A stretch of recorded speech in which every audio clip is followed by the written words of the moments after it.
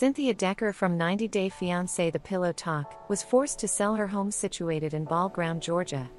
It has been placed for sale, and the price has been cut as part of her continuing legal battle with her ex-best friend and business partner Molly Hopkins. According to a listing on a local real estate website, the 4 bedrooms and 4 bathrooms home was initially posted on March 17, with a price of $1,200,000 and was lowered 13 days later to a lower cost of $999,999, which shows that Cynthia is desperate right now, and she has to sell the house as soon as possible because she really needs the money due to the ongoing lawsuit against her.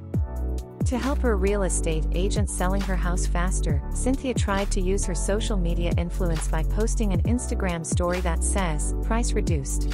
If you are interested in a custom dream home, please inquire Mary Lee." The 51-year-old former TLC personality also put a picture of the front of her home in the story and tagged her real estate agent Instagram profile so that any interested potential buyers will be able to get in touch with the realtor directly. Cynthia bought the house in October 2021 for $89,000 and has since extensively renovated it. The home, which sits on a big 4.79-acre lot, has vaulted, high ceilings, a large family room, walk-in closets, and a full terrace. Aside from being new, the house is on a secluded driveway, isolated from its neighbors and surrounded by trees. The price cut comes after Molly Hopkins accused her former 90 Day Fiancé Pillow Talk partner of stealing money during the settlement of their lawsuit over Cynthia's competing business. Cynthia allegedly agreed to sell Molly her half of their Livy Ray lingerie firm for $600,000 in weekly installments of $2,750 during a March 7 court hearing.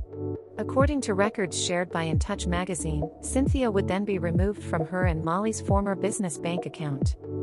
Cynthia paid off her personal credit card debt using funds from hers and Molly's business bank account the same day, adding the business account as a payer and paying off the entire debt.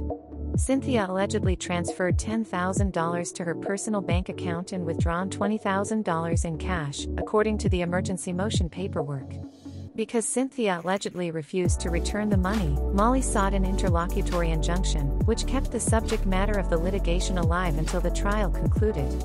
By selling her home, Cynthia will be able to pay Molly back for the money she allegedly stole, plus she will be able to pay her lawyer fees, and we all know how expensive lawyers are in the United States. Molly filed a lawsuit against Cynthia back in February 10, asking for a ruling that Cynthia's new business venture cannot compete with the store that the two co-founded in 2006.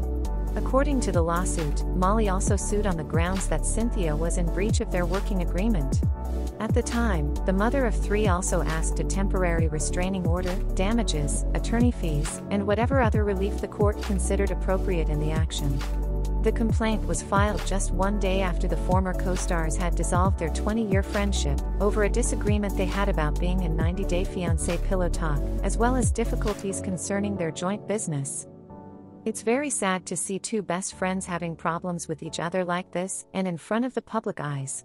We don't think that Molly and Cynthia's story will end anytime soon. The two still have a lot to fight for, and we will keep you updated. Leave a comment to let us know how you feel about the former Pillow Talk hosts, and who do you support. Thank you for watching. Before you leave, don't forget to like this video and to subscribe to our YouTube channel for the latest 90 Day Fiancé news and gossips. Also, follow us on social media for the latest 90 Day Fiancé memes.